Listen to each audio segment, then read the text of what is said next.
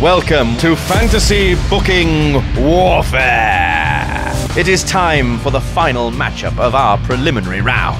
Ollie, Luke and Tempest have all advanced to the semi-final. But now we must learn who will be the final man to make it out of the mud and into the spotlight. Pete Quinnell, Laurie Blake. Who will score one lucky punch and who will get dumped in the bin like an empty bottle of Prime? It's time to find out as they try to book Logan Paul, WWE Champion. I'm Dave Bradshaw, and for the past 15 years I've been a play-by-play commentator in British and European wrestling. Off the top, missile dropkick! Can he get it? Yes he can! He's the champion of the world! I am the master of the half crab, the current reigning undisputed British heavyweight champion, Michael Oku, and who better to tell you how bad things are booked than me?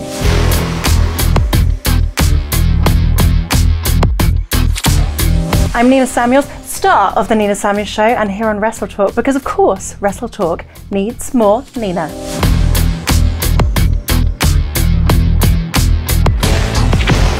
Today on Fantasy Booking Warfare, we are planning for how Logan Paul could become WWE Champion. And first of all, we're going to see how Pete Quinnell would make that happen. You guys ready? I am so ready. Let's have a look.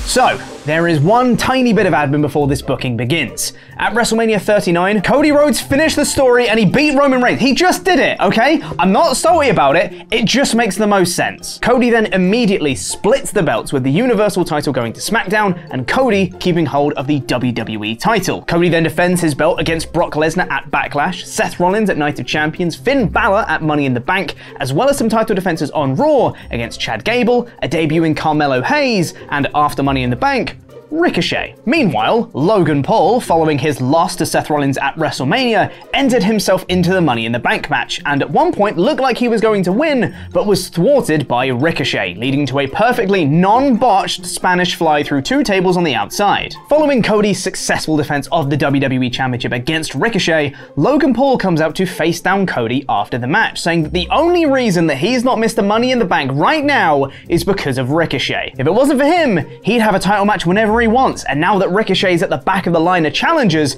it's Logan's turn for a title shot. Cody humours him, saying that, respectfully, he's not a professional wrestler, and this is a professional wrestling championship.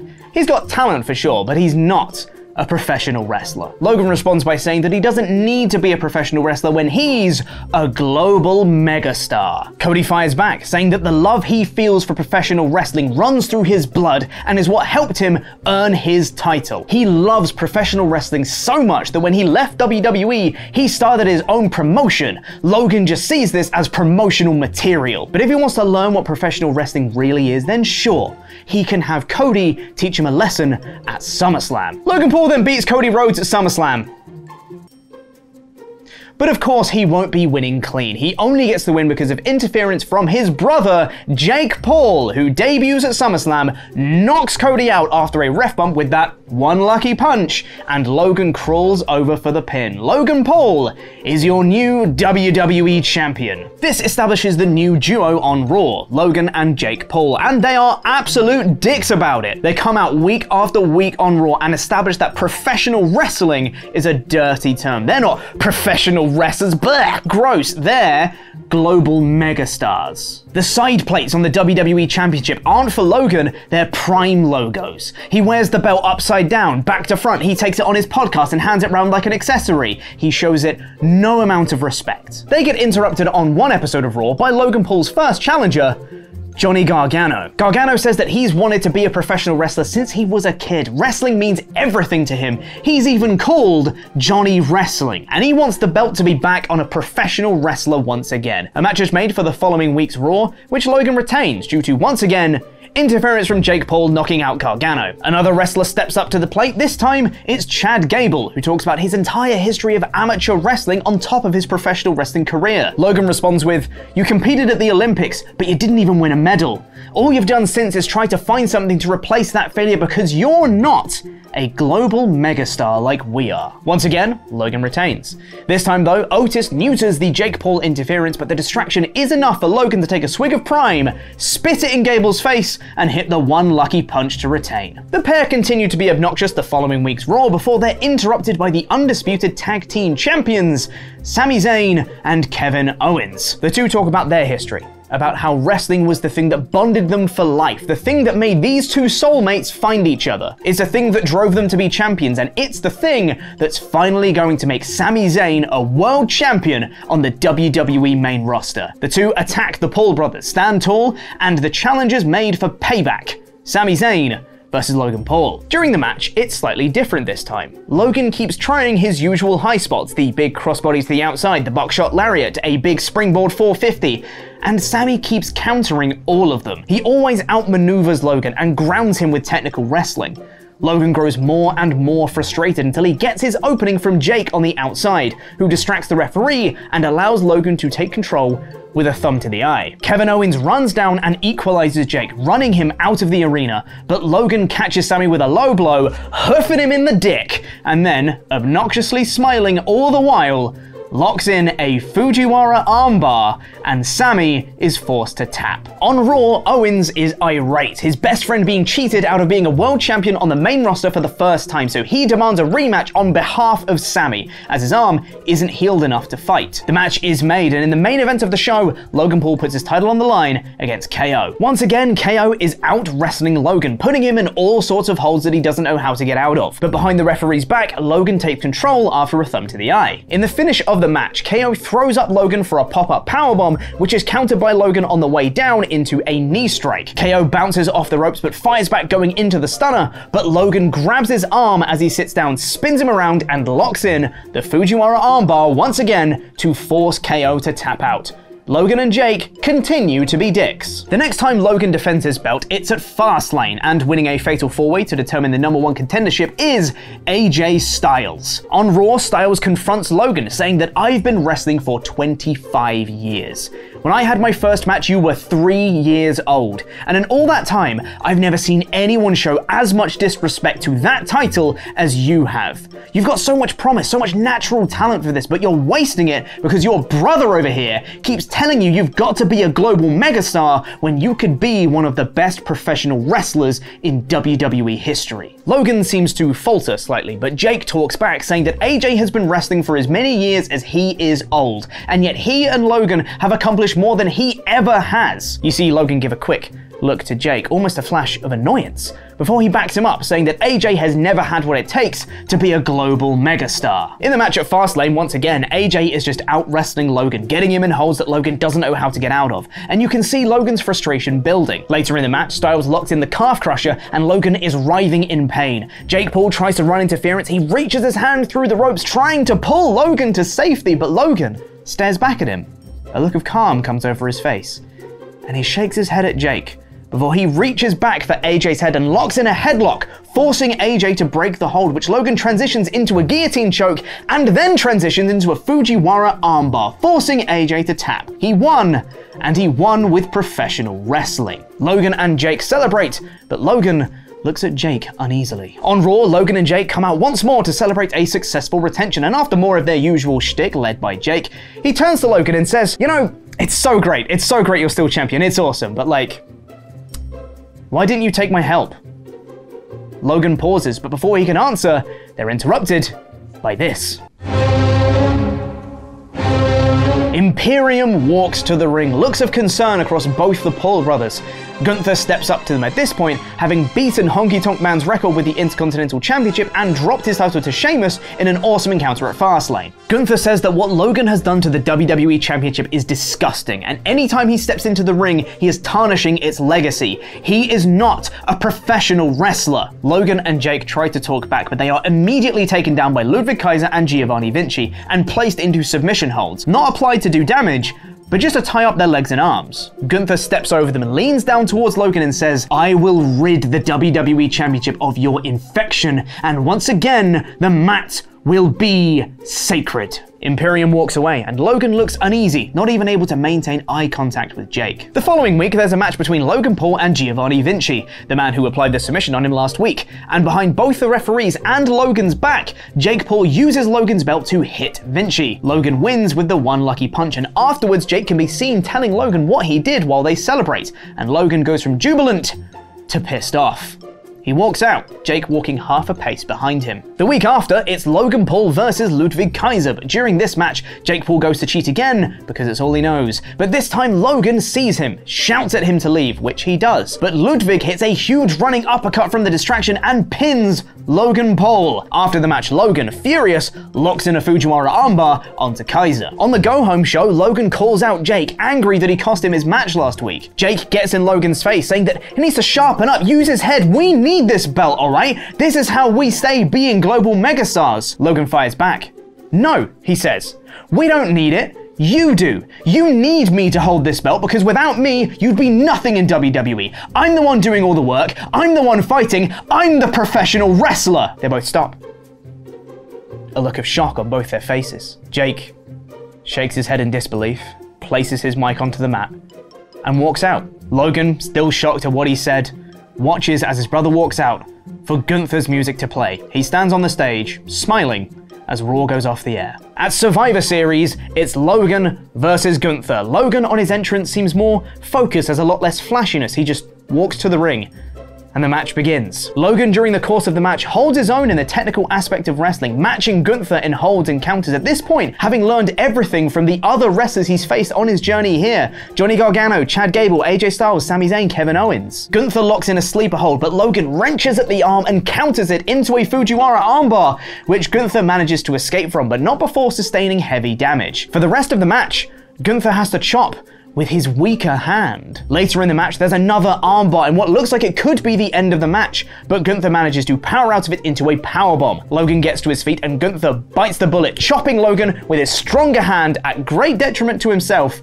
and hits the big splash off the top rope for the 1, 2, 3. Gunther is your new WWE champion. After the match, Gunther celebrates and shakes Logan Paul's hand, a mark of respect. Logan shakes his hand, a look of dejection on his face. He leaves and isn't seen in WWE until the Royal Rumble. And when he comes back, he's still a heel, but he now has a technical edge to his wrestling repertoire. And that is how I would book Logan Paul as WWE champion. Okay. I can see pros and cons here, but Michael, what are you thinking? I really like global megastar versus professional wrestling. The fact that we got like how he wins it, how he loses it, I thought that was like well told, and I'm just thinking about how the fans would hate each bit as we go along. But yeah, I thought it was well told. Logan Paul to me works best as a heel. No one hears social media influencer and thinks, yes, love that. Pins Giovanni Vinci one week. The next week, Ludwig Kaiser gets the pin on him. Yes, that does happen. And that seems to not mean anything for Ludwig Kaiser. So Gunther gets the title match. What about Ludwig Kaiser there? The WWE champion, yeah. Yeah, like Ludwig Kaiser should, in theory, be ahead of the line. That's where I've got a question with. That doesn't really make sense to me. I think the way that Logan and Jake are presented is exactly how they should be, as annoying heels who are full of themselves. When Logan Paul wins the championship, that is a major mainstream moment of attention for WWE. Yeah. If you're the company, you want to keep that momentum going by having the first challenger be someone very, very high profile. And no offense to Johnny Gargano, who I love, but I'm not sure he's the pick for that. Because surely you want something where the mainstream media are going to continue to report, you know, a Brock Lesnar or whoever you can get. You want big names. You want someone where they already know the person. I think that I have an issue with the story, them going to being about the Paul brothers, about Logan and Jake having dissension. I think instead of Jake Paul, you have the fans to bounce that off. Is Jake the guy to be the foil for Logan there? If he is the global megastar, he should want a Brock Lesnar, Roman Reigns type championship schedule. So I don't see that he would be wanting to prove himself. Doing all the media interviews maybe, but not necessarily turning up to the show. He probably literally can't as well. He probably is just literally that busy. Yeah, I think I see it as that 100%. Thing. So especially like if he's using it as an accessory, he's spending all of his time doing every podcast, every media interview, but he's not turning up. And if he's turning up, he's just turning up with it as an accessory, not defending it. So I feel like it should really be the battle of the fans are like clamoring for him to defend it because he hasn't. I mean, it'll be interesting to see when we talk to Pete, if he can justify some of those things that we have some concerns over. But we'll move on. Yeah, we got another. And we're going to see how Laurie would book the same thing. So this is Laurie booking Logan Paul as WWE champion. Right, Logan Paul as WWE World Heavyweight Champion. Do I have to? I mean, nobody wants it. Nobody. Can I book something more enjoyable, like I would feed my nads into a threshing machine. The agonizing slow death of the Heat universe. You know, oh no, I'll put the video. I know. Anywho, couple of things. First of all, the WWE Championship technically doesn't really exist anymore, so I'm going to do the World Heavyweight Championship instead because that's more fun. And two, to set the scene for my booking existential crisis, Ken doll named Logan Paul joins WWE's Mojo Dojo Casa House in June 2022, just like in real life. This is after, of course, making his appearances at WrestleMania in 2021, getting stunnered by Kevin Owens, and teaming with and being betrayed by The Miz at Mania in 2022. From there, things go as you would expect. He still faces Roman at Crown Jewel in November and loses. He returns for the Rumble and gets his big old spot against Ricochet. He gets into the feud with Rollins, costing him the match at Elimination Chamber and eventually losing to Rollins at WrestleMania. Now this brings us to Money in the Bank in dear old London town, where Paul once again, without qualifying, is entered into the ladder match, much to the annoyance of everyone else who had to actually, you know, fight for their spot. And just like in reality, during that match, Paul is sort of the whipping boy and the foil for this host of Triple H faves. He's the boo to the yays for Butch, Shinsuke Nakamura, Ricochet, Santos Escobar, and Damian Priest, and he's the boo to the yeah for LA Knight. I will say that him and Rick don't botch the Spanish Fly spot in my booking because we might as well tidy up while we're here revising history. Now the climax of the match once again teases LA Knight's big moment. He fends off assaults from Butch, Escobar, and Nakamura and starts the slow ascent, only to be caught in a chokehold by Damian Priest, who then slams him to the canvas, jumping off the ladder in the process, buckling to his knees as he lands. So far, so like real life. But this is just as Logan Paul vaults the ropes and hits Priest with a curb stomp, essentially stepping off the back of his head onto the second rung of the ladder and rapidly climbing to the top. A quick pause to have a smug smile into the hard cam as he gets to the top because no one is standing to challenge him. He then unhooks the briefcase and Logan Paul is Mr. Money in the Bank. But that moniker doesn't last long, because later in the show, as Seth Rollins faces off against hometown hero, if we forget about, you know, borders and history, Finn Balor, Paul comes out to ringside, briefcase in tow. Now, the presence of the internet's biggest dickhead manages to play mind games with both Balor and Rollins, who are collectively thrown off their games, being distracted by Paul on the outside, hesitating before hitting their finishes, giving the other the chance to counter. And finally, Rollins gets the upper hand, knocking Balor down and lining up for the stomp, only for Paul to slide the briefcase into Balor, which comes to a stop directly beneath his head. Now, there's a momentary hesitation on Rollins' part that gives Balor the chance to move out of the way of the stomp. As it comes down, Rollins' foot slams into the briefcase and he crumples to the floor, holding his ankle. Now, Balor seizes the opportunity, climbs to the top rope and comes crashing down with the coup de grace. 1,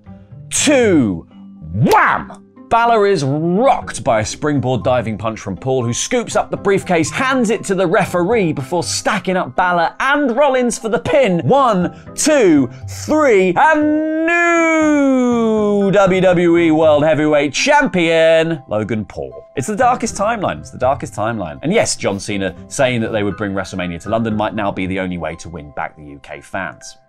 You're gonna have to do it, guys. So, on the following Monday's Raw, Logan Paul makes his entrance to a chorus of boos and he is being a dickhead turned up to 11. He's plugging his podcast into the camera, he's swigging from a bottle of Prime, he gets on the mic and he says, "Don't think I didn't hear you on my way out. I get that you're unhappy. I get that you think I screwed Finn Balor out of an opportunity he has had owed to him since he had to vacate the Universal Championship. And I know that you think that I did one over on Seth Rollins, the guy who put this company on his back time and time again." And that's the thing, you can call this what you want.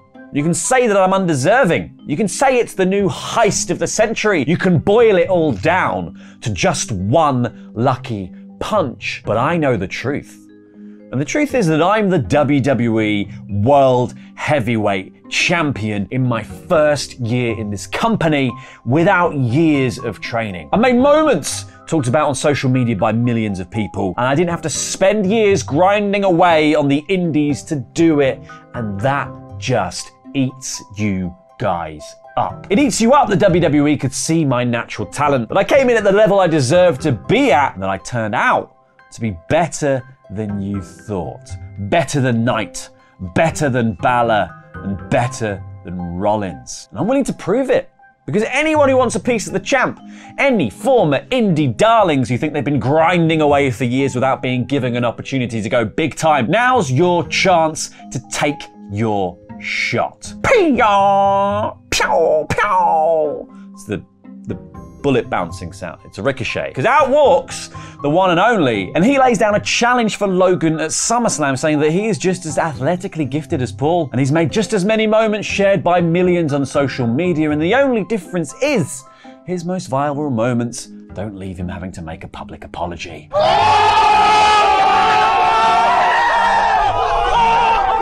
So Rick is going to take the heavyweight championship off of Logan before he does something to disgrace it. Now the match at SummerSlam is the expected spot-a-palooza, with Paul and Rick matching each other move for move, flip for flip, the only difference being the minutes of showboating between each athletic marvel from Paul. Now in the closing stretch, Ricochet runs to the ropes for his springboard moonsault, but mid-air Paul clocks him with a surgically repaired hand with that 40mm metal screw in it and goes straight into the pin. 1, 2, 3, Logan Paul retains the World Heavyweight Championship. And Logan continues to leverage this unnatural advantage over the coming months, beating Kevin Owens at Payback, Sami Zayn at Fastlane, and Johnny Gargano at Survivor Series with variations on the knockout punch. Indie darlings, all. Bam, bam, bam. Then we reach the Royal Rumble, and who should enter the match at number 1? But young Codicious Rhodes, the previous year's winner.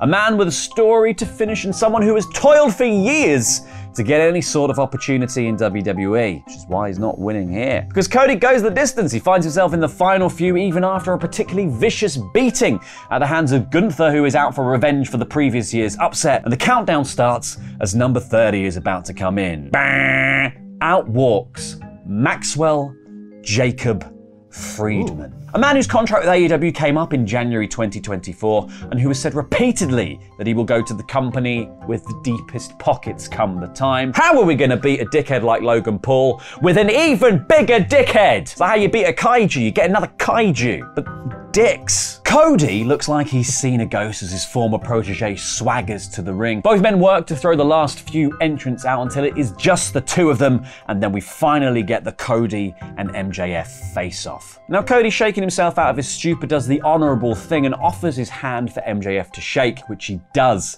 but he swings his leg for Cody's nethers. Only to be caught by a quick thigh squeeze though, because Rhodes ain't falling for that one again. That means the brawl is on, with Cody gaining the upper hand and looking for crossroads, but MJF manages to fight up, back to his feet, and then he mule kicks Cody in the plums. He then picks him up, he hits his double cross before winging Rhodes out over the top rope. Pointy, pointy, signy, signy. MJF is in WWE, and MJF is going to WrestleMania. But Jeff then appears on Raw to address which title he would like a shot at Mania. And he says that not only is he someone who's worked his ass off to get into this position, but unlike Zayn, Owens, and Ricochet, he's a once-in-a-generation talent. He's better than all of them. And he's better than Logan Paul. He says, Logan, I'm more athletically gifted than you. I'm more talked about in wrestling than you. I make more money doing this than you. I am all around better than you. And I'm going to prove it when I take the World Heavyweight Championship from you. Now, over the coming months, the pair exchange words, culminating in a contract signing just before Mania, which inevitably breaks down into a brawl and sees MJF continually locking Paul into a clinch, just like Logan did in his boxing match with Floyd Mayweather. Because even when it comes to annoying the fans, MJF is better than you. It's WrestleMania, baby! Woo! And Logan Paul versus MJF hits the ring. It's the clash of the dickheads. And it is exactly as you would expect. Two gifted athletes putting on a showcase of their skills, with plenty of housery in all of the moments in between. There's dirty tricks and deeds abounding from both guys in the run-up to a finale, which sees Paul gain the upper hand, finally lining up for his one lucky punch. But MJF slips something out of his trunks. A diamond ring.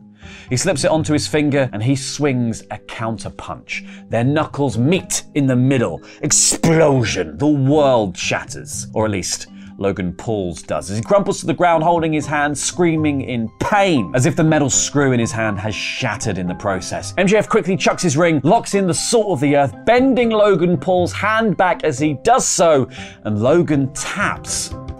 MJF is the new World Heavyweight Champion. Logan Paul's reign of terror is over. And we never have to talk about it ever again. We can just wipe this from history, delete this video from the internet, and just never talk about it. This was a waste of 10 minutes of my time, and as the thought exercises go, it was a bad one. I didn't enjoy this. I didn't enjoy having to do that. It was not fun.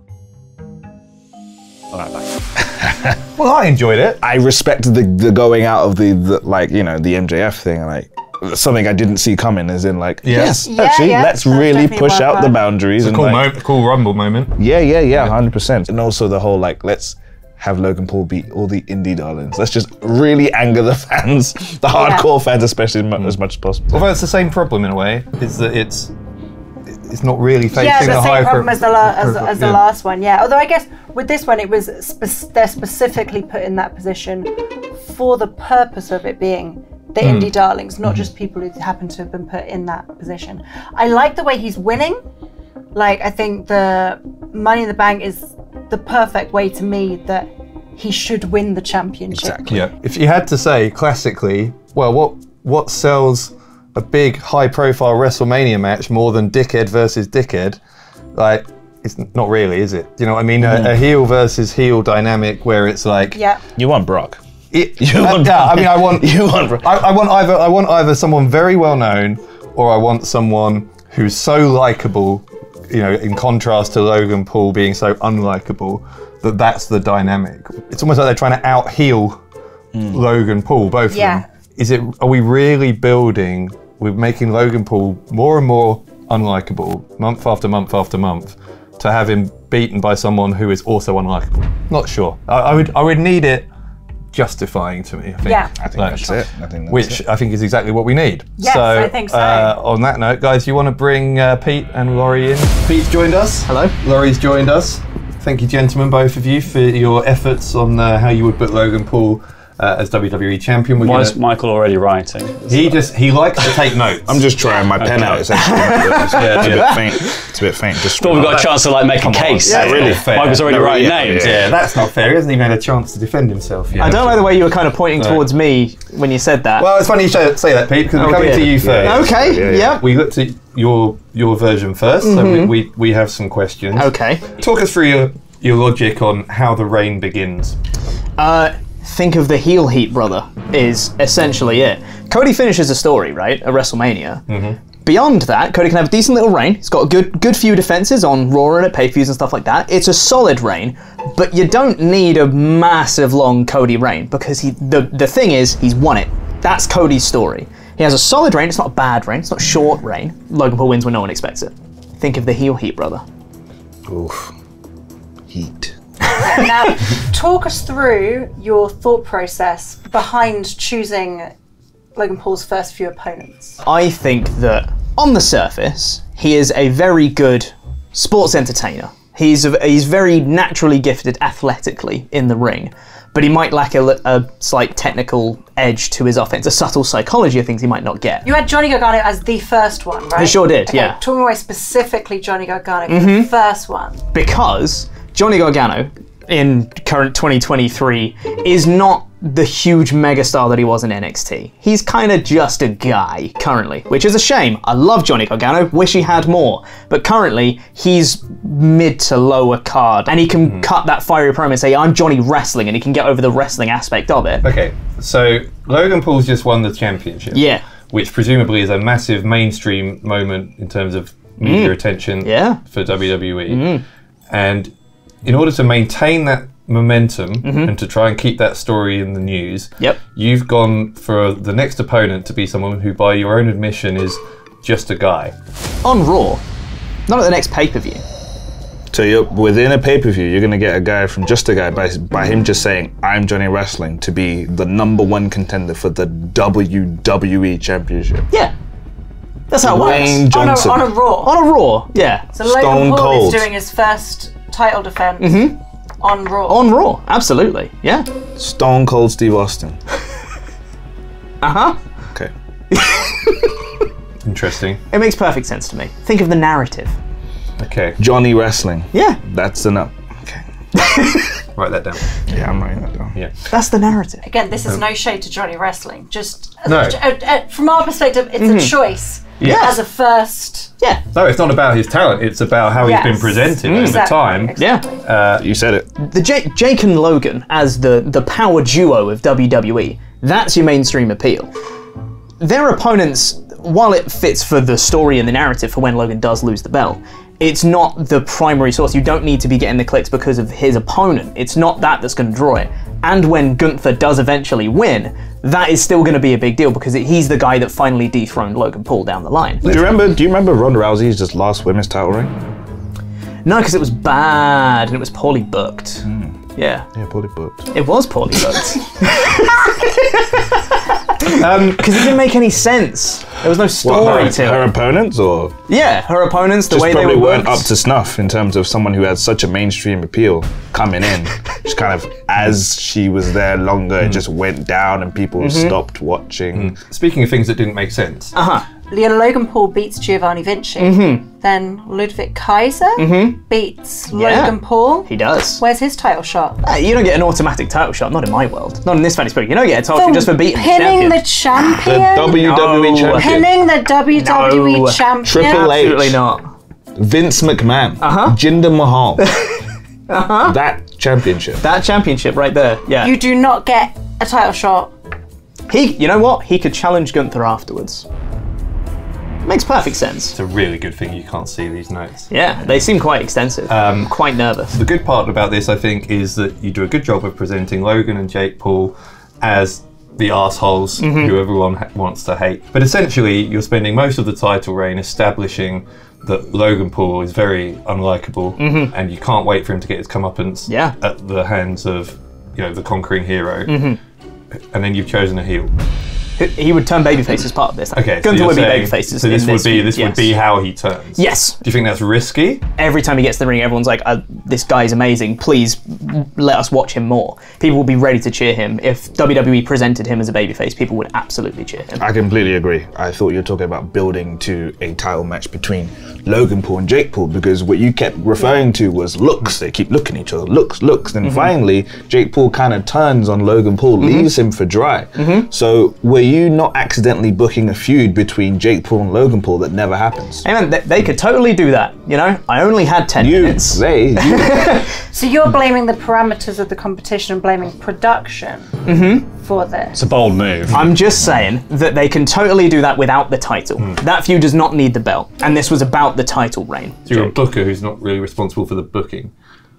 Title reign. No, The one yeah. that Ludwig And Kaiser Logan wins. Paul's still the heel. So if Gunther's the babyface, that means Logan Paul is still the heel Still at the this heel. point, despite the fact that he's wanting to prove himself and how good of a wrestler He has a sympathetic he edge, is. yes, but he's not a babyface. Is he a tweener? You could say that.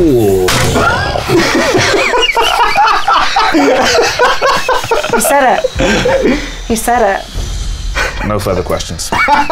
Okay, moving right. on. I've had enough. Laurie. Hello. First of all, what was interesting to me was that you said you wouldn't do this in an ideal world, right? So, so before we get into what you chose to do, why is it, just out of interest here, that you actually think this is a bad idea to have Logan Paul as champion? Because I just think he's trash, mostly. I think he's irredeemable. He continually f***s up over and over again, and would be someone who would probably bring disgrace to the championship pretty quickly because he would do something outlandish. I mean, he's literally in WWE right now, embroiled in a quite large bit of backlash about Prime Energy drink. Sounds like good heat, right? Think of the heel heat, brother. The heel heat, brother. That's what I'm saying. Well, that's what we're using when we have booked it. Nobody wants it, but I booked it. You choose to have him win Money in the Bank and go on the same night, right? To cash in the Money in the Bank. Why that as a way of making Logan Paul champion? Because it's cheap and it's opportunistic. You want it to be cheap for him to win here, because I want it to feel like the whole point of this story is he's saying the whole time, I've got this natural talent, I came in at the level that I was supposed to be at, but actually he's taken the easy way out every single time. Why did you go MJF? Well, mostly because I just thought, who would beat the biggest dickhead, an even bigger dickhead? That's the only way to do it in my head. And I think the thing with MJF is he's always teased coming across the WWE if the money's right. I feel like it seems like the next logical step for his career. And I think Logan Paul, you can do a kind of a wrestler rises up through the ranks and beats him, or someone who's just on the right side of good comes in. But MJF as an option here, he gets to continue to just be the MJF character that everybody loves to hate. And he's against the perfect person to do that without actually having to go babyface here in this scenario, because everyone wants to watch Logan Paul fail. So you're essentially saying it wouldn't be heel versus heel, it would kind of be babyface versus heel. I think people would receive MJF as babyface. Yeah. But I think he could continue to be the heel character. He could still slag off the crowd. He could still, as long as overall it all loops back into Logan Paul and taking him down, I think people will be on his side regardless. Do you not think that then a better challenger, or the person to actually dethrone him, would be someone that people would know for sure is gonna mess him up, like Gunther, for example? I think that's a very valid point. I just wanted to go in a different direction. Ultimately, I thought this was the more interesting and appealing story to me personally. I do think the obvious choice would have been a Gunther or somebody like that, but that's not what I wanted to do. I think that's given us quite a lot to think about. So Sounds like MJF would be a tweener in that story over there. Just He won't be. I don't think he'd be acting like one. I think some people might receive. Some people who say the word tweener might receive him. I didn't say the word. I said some people would. Didn't say I would. You said it earlier. Can we stop using that word, please? In the interests of Michael's health, I think you both need to stop saying the word tweener. please. And what we're going to do instead is what we have done with all of these quarterfinals, and that is to have each of you give a final closing statement as to why you think it should be you who goes through to the semi-finals. I think that in modern wrestling, you look at like the Bloodline story, you look at MJF and Adam Cole, what people want are these rich characters who have a coherent story that people can buy into week on week, and this is a story of Logan Paul learning wrestling. It is a coherent story from start to end, and it would make for more interesting characters by the end of it, and it makes Gunther a star. Well, first of all, can I just say, Nina, big fan of your work. Michael, huge fan of your work. Dave, I'm always impressed at how many Monster Energy drinks you can drink in a day. My story is obviously a different direction. Nobody wants to see Logan Paul succeed. This is a situation in which you can use him to foster as much heat as possible to then bring in a new star and put them over huge. This is all a launch pad for MJF, this entire storyline. I refuse to give Logan Paul any semblance of humanity, any kind of like the villain learns to be good. Keep him a villain, that's what people want to see. They want to watch him fail. Let's have him fail in a really big way against an even bigger dickhead. I think we've heard enough. If you two could both just sit and contemplate what you've done. We will also sit and contemplate who we think should go through to the semi-final.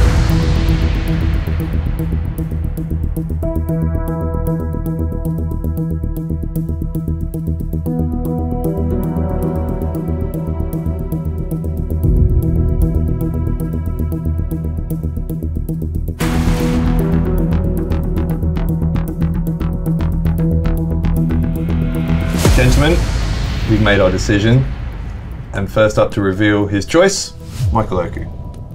Thank you, Dave. My choice, I think this is one of the most interesting ones to do, one of the most interesting things to book. So much so that as it was happening in real life, I was kind of fantasy booking myself. Like, what would I do if Logan Paul were to win the WWE title? And so I think I honestly just went with something that was closest to what I would do, as well as one that really decided to be adventurous with the fantasy aspect. So that is why I choose Laurie. All right. Both of these are flawed. There's not. I think we discussed this. They're not perfect. Let's face it. But perfection is not what we're looking for. We're looking for a general vibe, a general feel. And for all of our harsh questioning, I think both of them did have their strengths as well. Overall, it comes down to who I think tells the better story in the middle. And despite my misgivings about some of the choices of people to fill different roles, I've gone with Pete. This was a very difficult decision because I didn't like either of them, to be honest. Neither would be how I would have booked it. I think there were some massively missed opportunities. So yeah, it was just a case of which one I disliked less. Pete, yours had probably more bits in it that I liked, but also more bits that I disliked. So, in the end, I went with Laurie. Which means that Laurie, you are advancing through to the semi-finals. It is No. another one. Where we hope you will find a scenario that you love just as much as you've enjoyed this one. Oh, God. Pete, you've ended up on the losing end. Your thoughts? You don't know what you're talking about. I'm right. Blames the production. Everyone else is wrong. Blame My story's great. Yeah, Everyone would love it. If only you'd had longer than 10 minutes. I know, right? Right. Laurie, let's hear your victory speech. Well, as I said, Nina, Michael, always a big fan of your work. Dave, you've obviously had too much monster today, but the correct man won. Yeah. And with that scathing review of poor old Pete, Laurie Blake becomes the final entrant into the semi-final round of our tournament. Half the field has been eliminated. Half gets the opportunity to prove their worth once more. Join us next week as the second round begins and we find out just who is the least terrible booker of fantasy wrestling. Only on Fantasy Booking Warfare. Thank you guys for taking the time to book the Hardys retirement, and we've decided we're going to approach this differently to how we've approached some of the other episodes. Unlike in some other cases which will remain unnamed, neither of these were disasters. Tempest, we did it!